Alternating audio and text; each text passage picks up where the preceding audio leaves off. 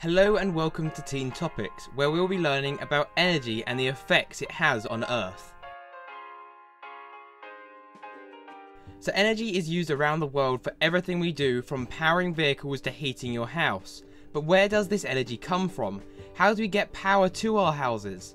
Well, these are the ways us humans create energy. So let's start with the renewable source of energy. Renewable energy is basically using nature to create power.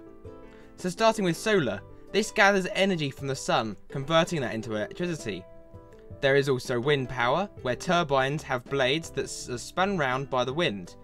This again gives us energy. There is tidal power, which uses the natural wave energy and the tides to our advantage, but also a hydroelectric power, using dams to push water through turbines, again converting that into energy.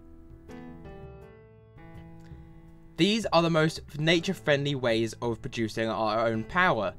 They do not directly damage us or our planet, which unfortunately is quite the opposite to what happens with non-renewable sources of energy, known as fossil fuels and nuclear power. Fossil fuels are when organic matter buried under sediment over millions of years in anaerobic conditions, meaning without oxygen, is changed by heat and pressure into coal, oil and gas. Mining and burying these fossil fuels are destroying our natural resources to make power. This fuel is also distributed all over the globe to heat our homes and give us power. One day we will run out of these resources, and before we know it. In fact, it will be about 50 years until we run out of oil, 70 years before we run out of natural gas, and 250 years before we run out of coal. This may seem like a long time, but geologically, this is a very small amount of time left, and we need to change this. Not only that, we are also destroying our environment. You're probably wondering why we can't get back the natural resources if it is produced naturally. Well, that is because these resources, like coal, take millions of years to create, yet only months to extract. Once it's gone, it's gone. Nuclear power is where uranium is extracted from the ground and uses in power stations to make electricity.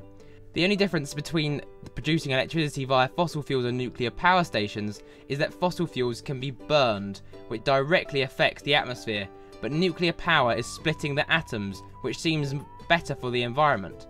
But all the nuclear reactors produce radioactive waste from the uranium once it is exhausted.